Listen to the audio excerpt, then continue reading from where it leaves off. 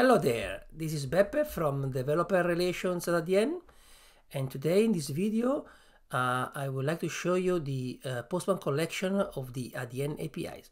Let's go! We are now in the AdyenDev Postman space, where we have several resources to work with the Adyen APIs. Let's go straight into the Adyen API workspace, and the first thing I want to do, I want to go to the environment. And let's have a look.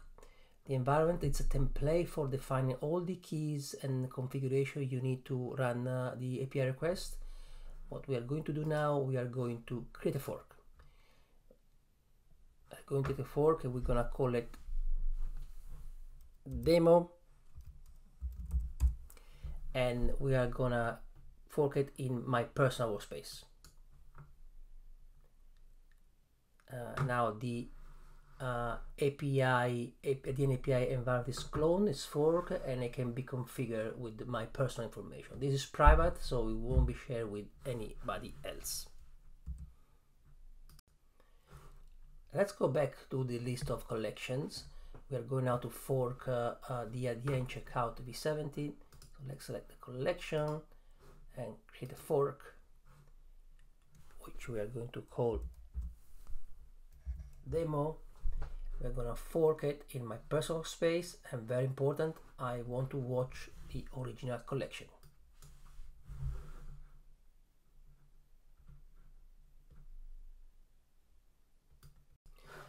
Let's explore the collection we just created. In the overview tab, you can see the documentation about the API. So how you can perform the authentication of the API request, the versioning strategy, and how to go live. In the authorization tab, you can see how the API request will be authenticated, in this case using the API key. And finally, in the tab variables, you can see the list of variables you can configure in the environment to perform the API request. Typically, you will configure here the API key, your merchant account, and any other ID you want to reuse across all requests. It's time finally to run some requests. So let's go to the collection. We can browse through the structure. There are different operations we can perform. We want to perform a payment, and then here these are payment endpoints, and there are a lot of examples you can use. So let's pick up a simple one, make a card payment, where you can see in the body is all prepared with information you need, using the variable that you have defined in the environment.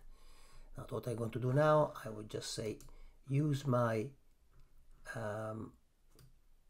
Adyen API environment, configure tokens, and let's run a request. And the request runs, and we'll get the response back from the API, and then we will perform another request, make a payment with GiroPay, again different body using same variables, and again run the request and obtain the response.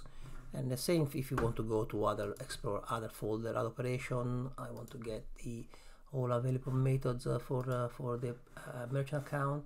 Again, run the request and get the response immediately. And that's all for now. Visit the AdyenDev Postman space to find out the resources to work with the Adyen APIs, and enjoy.